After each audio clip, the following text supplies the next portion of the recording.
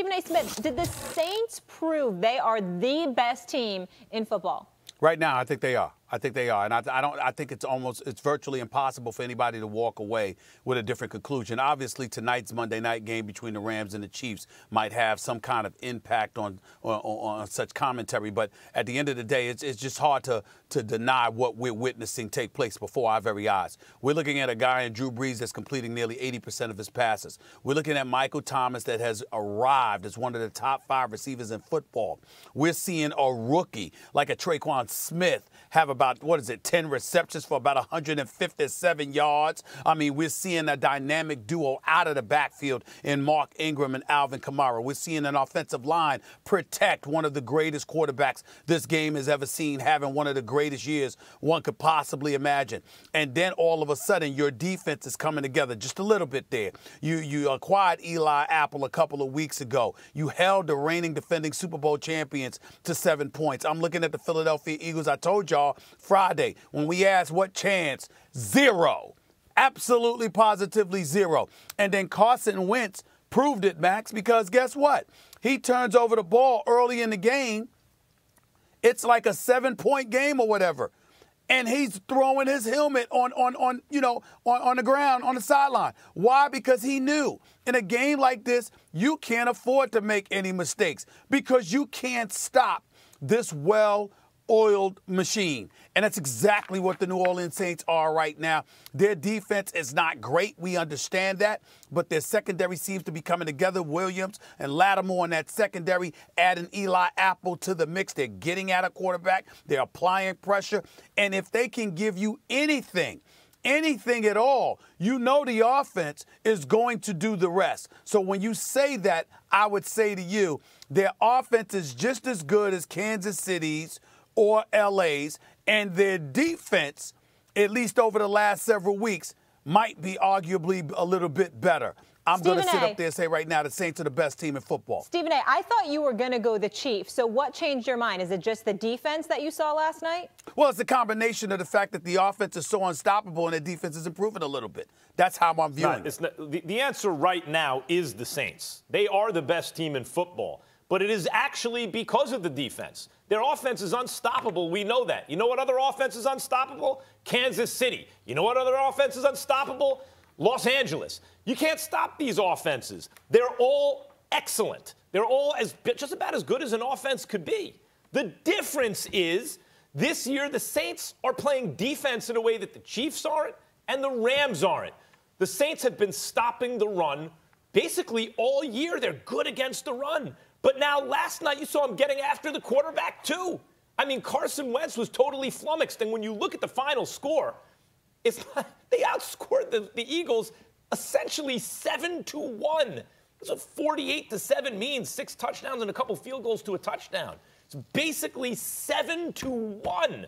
You're outscoring the defending Super Bowl champions. The other thing about the Saints is they have home field. They beat Los Angeles at this moment. And maybe they could even go on the road if the playoffs were to start at this moment. But at home, Drew Brees at home has been completely insane.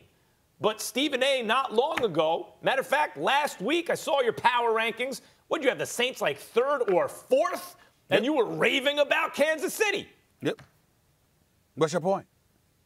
Well, Kansas City hasn't played yet. If they beat the Rams tonight, who's your number 1? I specifically told you, my list is fluid. It's Steven's A list. Okay, it's not Max's. It's not the NFL's. It's not pundits out there. It's my list, and it's fluid. It fluctuates from week to week. 16 weeks, 17 weeks during the NFL season, you're going to see something every week that says Steven's A list. Question. It is my list. I make the call. I am the CEO. It is a unanimous vote of 1-0, okay? It's uncompromising. I do me. What if the Chiefs go out and stomp the Rams tonight? Well, then we'll have a different discussion. But this is not, okay. I'm sorry, we're not having first take on Tuesday morning after the Monday night game. We're having first take on Monday morning leading into the Monday night game, which I'm going to be at today, by the way. So what did the Saints do exactly last week to make you have them 4th? What is it, just the Chiefs and Rams haven't played yet? Oh, I did not have them fourth. Me. I had them third. I had them third. So let's be accurate. So is it just because the two teams ahead of them haven't yet played that the Saints are now number one on your list? Well, what I'm saying to you is that I expect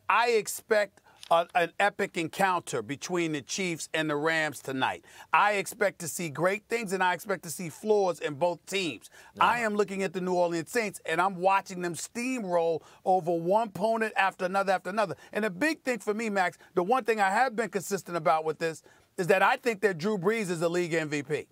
I've said that for weeks now. A lot of people's on Patrick Mahomes' tip, okay? Others have mentioned Aaron Donald and others.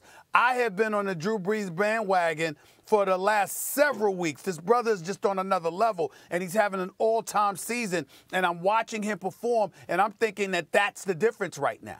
Stephen A., when you say I expect to see great things and I expect to see flaws, be more specific. What great things and what flaws? No, the only reason we're going to get into that as the show progresses because we will be talking about the Chiefs and the Rams, which is why I didn't get too specific with them. No, you can get into it. It's not till the end of the show. It's fine. All right. Well, for me personally, I'm thinking that we're going to see flaws from the defensive side of the football with L.A. because of their secondary. If Akeem Talib ain't back, you still got Marcus Peters out there. We're willing to see what kind of struggles he's going to have or not have. We know what we're going to get from Aaron Donald. But the rest, particularly L.A. secondary, not only that, they're playing without Kupp. So we'll see whether or not they're compromised offensively. With the Chiefs, we've lamented the state of affairs with their defense for quite some time now. We've been waiting for Justin Houston and Eric Berry to get back to see what they're going to add to the equation defensively from Kansas City. But we don't know. They don't break, but they bend an awful lot. So we're going to see what they're going to bring tonight, and that's what I mean when I say we'll see some great things, but we'll see some flaws.